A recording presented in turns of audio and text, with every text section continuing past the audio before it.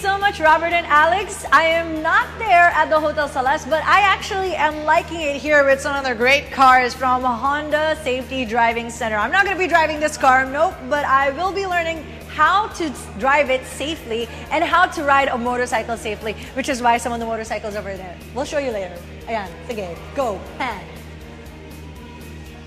So, once again, for those who don't remember me, my name is Z Soldo. I'm taking over for Alex C for a couple of episodes. Don't worry, I'm not going anywhere. But for now, stay tuned for what we have in store for you. So right now, I'm here with Raymond. Meet Raymond, everybody. Give him a round of applause.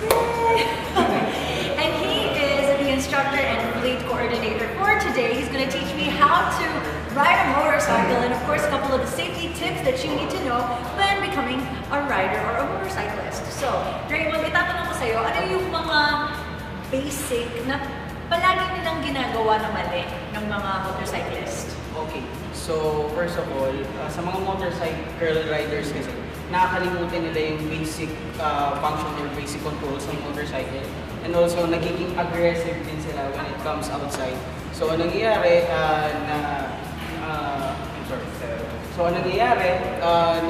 nami-misplace nila kung ano yung dapat nilang gawin during riding nila outside. So, kaya nagkakaroon ng shortcomings sa kakaroon. So, ang pinaka-number one is nagiging aggressive. Is that different sa pagiging mainitin ng ulo? Actually, there's a different scenario when it comes to that. Pero, na-apekto na rin kasi if your mood is masyadong mainitin ng ulo, syempre, ganun na din yung mismo hawak mo sa motorcycle. Medyo parang nanggigil ka na. Okay, so number one is huwag kang manggigil kapag wala ka sa mood or mainit ang ulo or mainit ang yung temper mo kailangan hindi naman kailangan masyadong mataas. Cool ka lang pag lumaman ng motor. Yan ang isa din sa mga tips. And of course, ang pagiging aggressive, that's totally against what we are being taught, which is always be a defensive driver. Right? Okay, so ano din yung mga safety tips na mabibigay mo sa atin? Lalo na yung mga baguhan na maghahawak din ng motorcycle other than syempre maging cool. Okay, so unang-una sa mga baguhan na hawak ng motorcycle, huwag yung masyadong ikatuwa na once na nakahawak ng motorcycle is agad mabilis ang takbo. So kailangan alam natin kung paano pabilisin, and alam din natin kung paano pabagalin or paano pahintuin sa maayos sa paraan ang motorcycle. And of course, kailangan alamin mo lahat ng mga safety features ng yes, pero it depends din kasi if there's a safety features inside the motorcycle pero hindi naman natin siya kayang gamitin, hindi natin totally equipped tayo to use the motorcycle, so shortcomings pa rin. Yun talaga.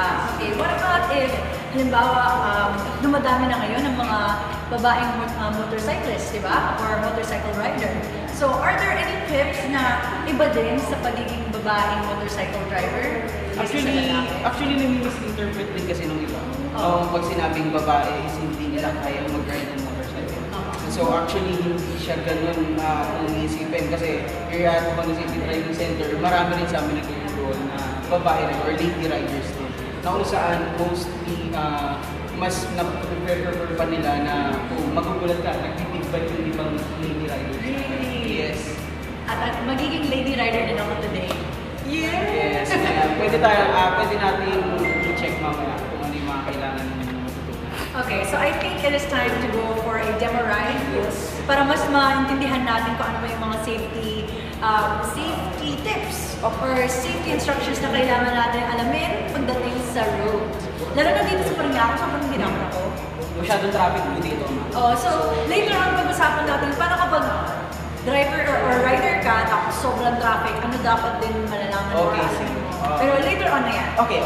Labas muna tayo. Gusto ko na mag-drive.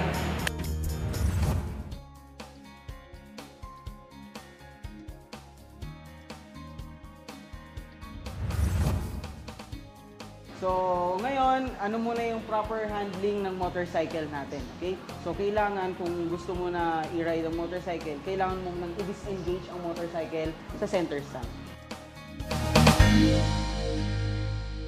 Hi guys! Gusto niyo ba kaming makita? You know what to do. Just subscribe lang sa Blade TV